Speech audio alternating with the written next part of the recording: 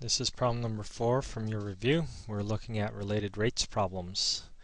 The first one takes a look at a hot air balloon rising straight up from a level field and tracked by a rangefinder 500 feet away. So this is your balloon that's going up.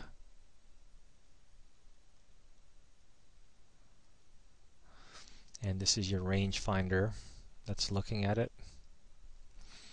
500 feet from the spot of liftoff. At the moment, the rangefinder's angle of elevation is, we don't have an angle of elevation here. So let's put 45 degrees here. And it's increasing at a rate of 0.14 radians per minute. So at some point we have an angle. The angle is changing, so although it's really tempting to put the angle to be 45 degrees, we don't want to put it in just yet. So this is in degrees. The other thing is that this is in radians per minute. So we have to be careful to make sure we switch back and forth as needed. Okay, so we have an x that's rising, and that's how fast the balloon is rising at some moment. And so it looks like we're going to need to find out dx dt. We have our angle given as a constant, but since angle is changing, we're going to use this later. Say use later. And we have the angle is changing at a rate of 0.14 radians per minute.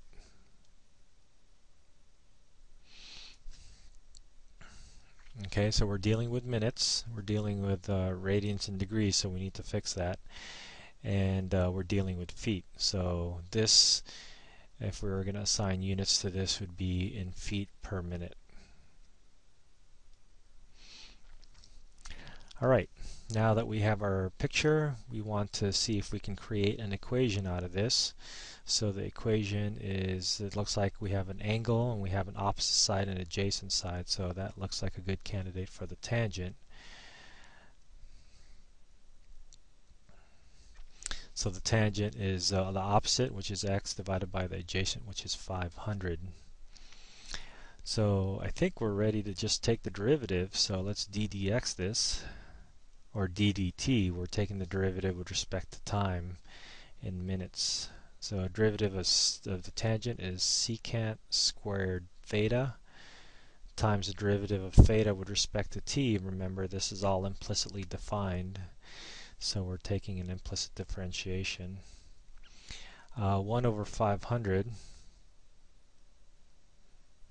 If you were to take 1 over 500 times x, the derivative of that is the constant 1 over 500 times the derivative of x, again with respect to t, is dx dt. And so that's what we're looking for right here.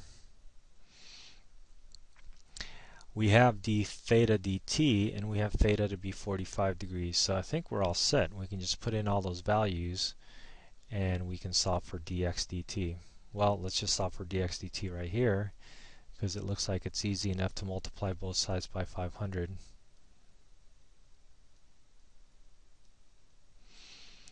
And then we have the secant squared of 45 degrees times 0.14 radians per minute. So the only thing left to do is figure out what the secant of 45 degrees is, and remember to put the secant into the 1 over cosine business. So this is really 1 over cosine of 45 degrees quantity squared. See, cosine 45, I believe, is cosine of pi over 4 is root 2 over 2. Cosine 45 degrees squared is 2 over 4 or 1/2. And the reciprocal of that is just equal to 2 over 1. So I think that's it. We have 500 times 2 times 0.14.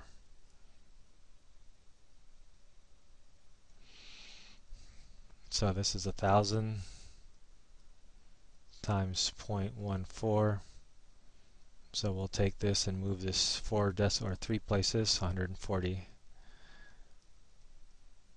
And remember the units was feet per minute because it's the rate of change for dx dt. So the balloon is rising at 140 feet per minute.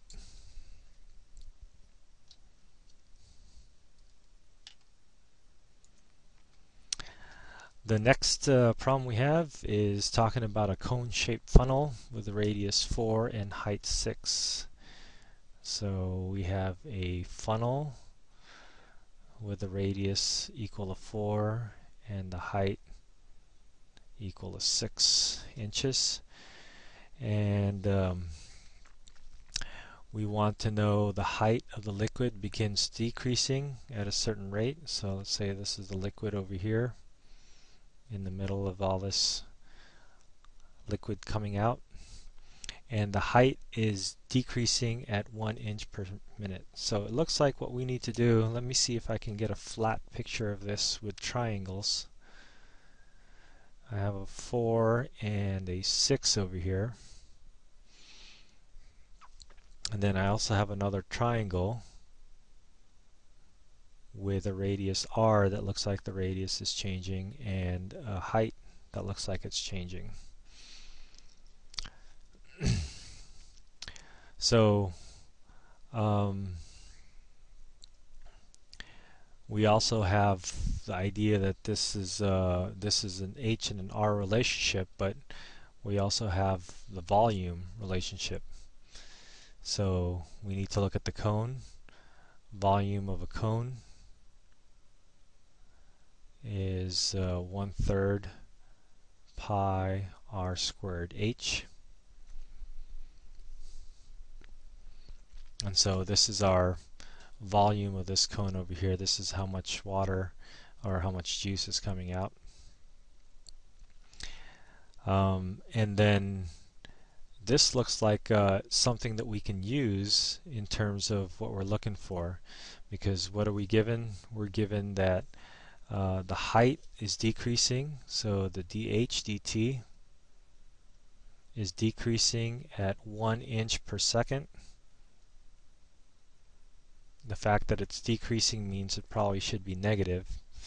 How fast is the juice coming out? In cube per second. So I think that's what we're looking for, is the volume, the change in volume coming out. It would make sense that we're coming out with the volume, so this is a negative number, and this is cubic inches per second. So that's dV dt. The only unfortunate thing is that we don't know what R is, and so we would be ready to go with this information, except we don't have any values for R. Well, except we can find a relationship between H and R, so maybe if we can write R as a function of H, we can replace that. So let's see what we can do with that. It looks like we can use similar triangles. We have R over H is equal to 4 over 6. And I'm interested in getting R by itself, so I think if I just multiply by H here, I can get R by itself. So let's call that 2/3. So then I can replace that H, 1/3 pi, and then replace that R, with 2/3 H.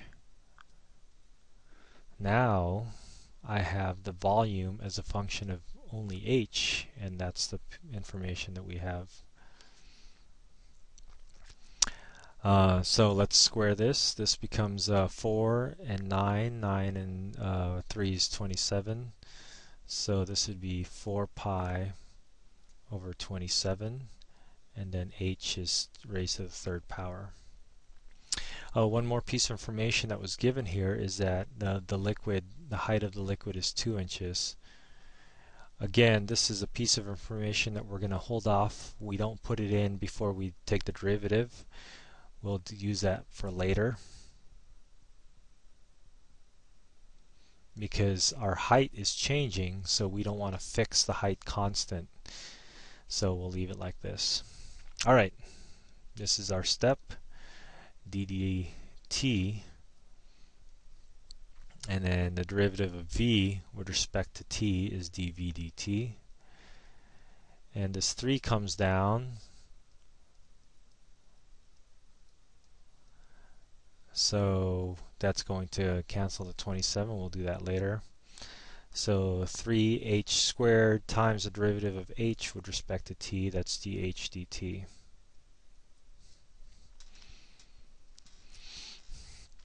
And I think that's it. Now we can use the value of 2 for h, we can use the value of -1 for dh dt, and we are solving for dv dt. So dv dt is equal to, now let's cancel this, and let's call it 4/9 pi times h. We found h to be 2, and that's being squared, and this is going to be a -1 inch per second.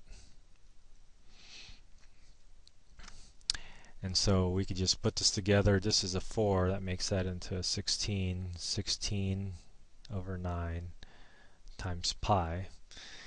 So I would leave my answer like that. This is in cubic inches per second. And so that would be my answer. So for related rates types problems, I would suggest that if you want more practice, to Google. Go ahead and just Google related rates.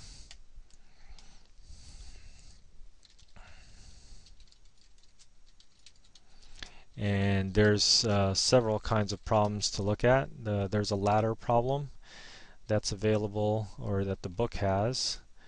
I would suggest looking at the ladder problem. Remember the conical pile problem that was done in the homework?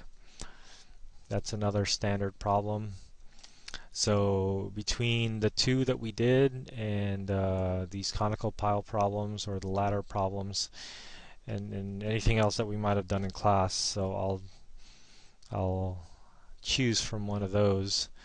But I think it is important that you know the concept, the ideas of doing a related rates problem, so that when you do run into a related rates problem, it won't be too hard.